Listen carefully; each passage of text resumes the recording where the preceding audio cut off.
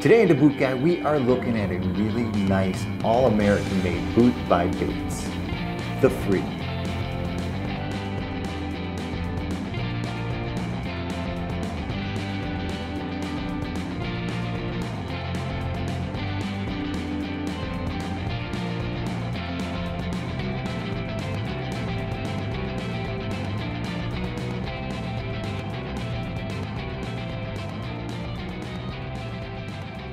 So there are two high points about the Freedom that really stand out for me.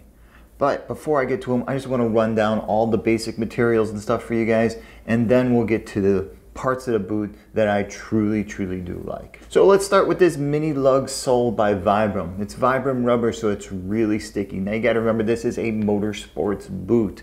It's not a work boot.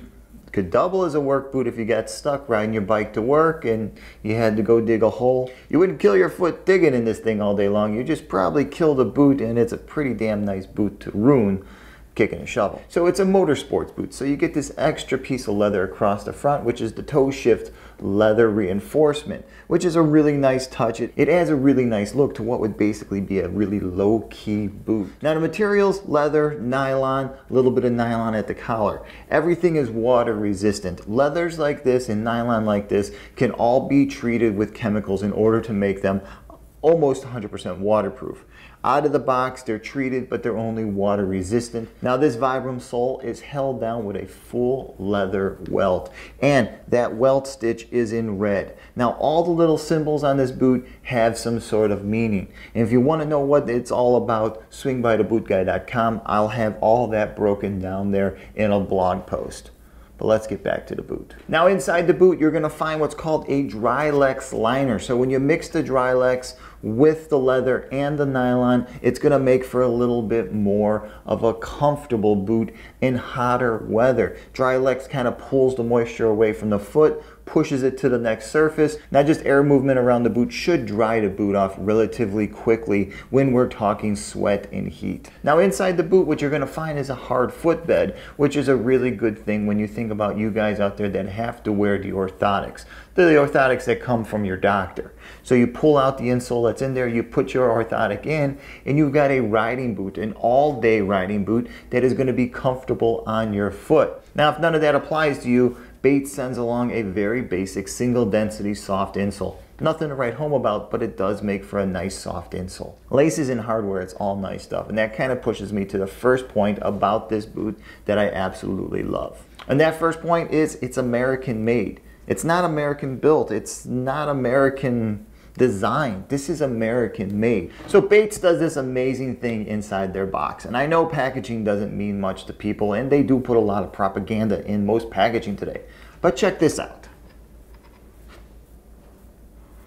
So basically what Bates did is they have listed where they're sourcing all their materials from in the United States. In my opinion, that's a really important thing because most manufacturers aren't telling us where they're sourcing their laces, their lace hardware, their thread, their soles, their midsoles, their insoles. They're not breaking that down for us on their websites or just in the propaganda about the boot. Bates, on the other hand, tried to source every single piece from the United States to build this beautiful boot that they properly call the Freedom. Now the second thing I love about this boot is that they have incorporated Poron, XRD, into the side panels.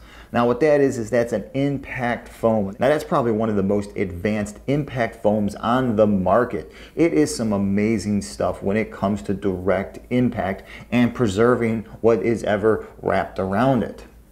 Now if you want to see a really cool video, when you swing by thebootguy.com to check out all the little details about this boot, I'll have a video from Poron. It's their test video. It is out of this world. Now about the size and the fit and the comfort of it, well, it's very comfortable. It fits well, and the whole design of the boot is for motorsports. So it's a little bit lower profile toe, the extra piece of leather. It's a pointed toe and not a big fat square toe. Now something that might be an issue is time off the bike. Now you spent 3-4 hours riding to a destination, you get there, you want to walk around, you want to hang out. Well, you don't want a heavy pair of boots on your feet, you actually want something comfortable. The Freedom is a very comfortable boot, and it's only weighing in at 3.4 pounds a pair. So that's the BATES Freedom, proudly made in the USA, sourced from all American parts. If you've worn any of the motorsport boots from BATES, any model, please comment below. Let guys know what you think about having a fully American-made boot on your feet while you're riding your bike. If you want to see some detailed photos of the Freedom, or if you just want a better breakdown about the flag, the stars, the red stitch, all the little nooks and crannies, all those types of details, please swing by to bootguy.com. There I'll have all that listed. I'll have some beautiful photos. Plus I'll have that video I was talking about from Poron about the XRD impact foam. Please don't forget to hit my subscribe button below. It really helps out. And remember, you can always follow me on Instagram and Twitter all day long. I'm posting photos and talking about crazy boots that I come in contact with. If you're about to pick up a pair of the BATES Freedom and you're just wondering about size and fit and whether or not it's the right boot for you, remember you can always shoot me over an email and just bounce a few questions off me about the boot. Alright, until the next time, I'm the Boot Guy. Thanks a lot for watching.